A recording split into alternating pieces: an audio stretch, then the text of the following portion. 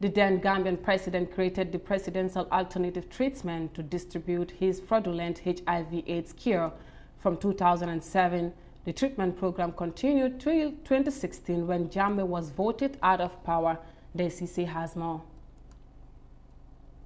Medical experts who had appeared before the commission said that there is no cure for HIV/AIDS.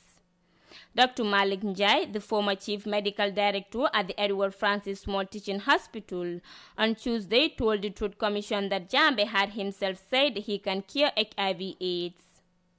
However, Njai said that was never possible because the virus doesn't have a cure. Because then and now we still do not have a cure for HIV. I was absolutely certain of what I was saying.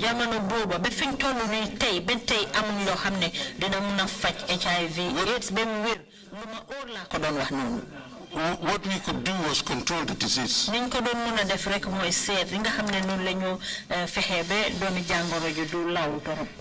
up to today, worldwide, there is only one case that's supposed to have been cured.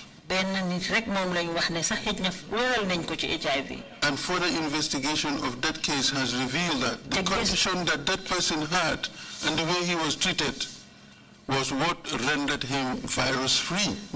Like previous expert witnesses, Dr. Njai said HIV/AIDS can only be managed, but it can be cured. That was the first time that he said to me that he can cure HIV. And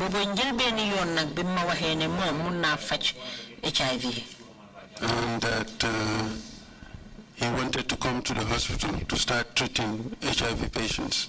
Reports indicated that Jammeh's Presidential Alternative Treatment Program disrupted decades of HIV campaign work and had negatively impacted vital HIV services and research partnerships.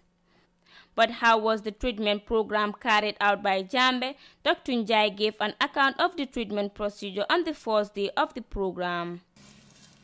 First patient, he got him on a table. And he went round him holding his Quran and reciting some things that I don't know. Was he reciting verses from the Quran?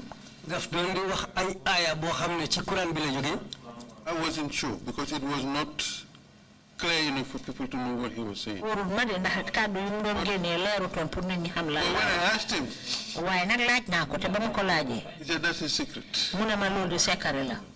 The Presidential Alternative Treatment Program is said to have made it difficult for healthcare workers to effectively deliver health and counseling services to HIV/AIDS patients.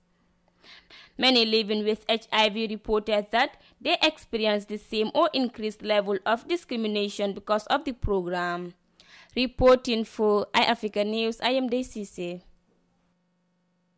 Witnesses continue to appear before the Truth Commission to give their testaments of Jammeh's HIV alternative treatment.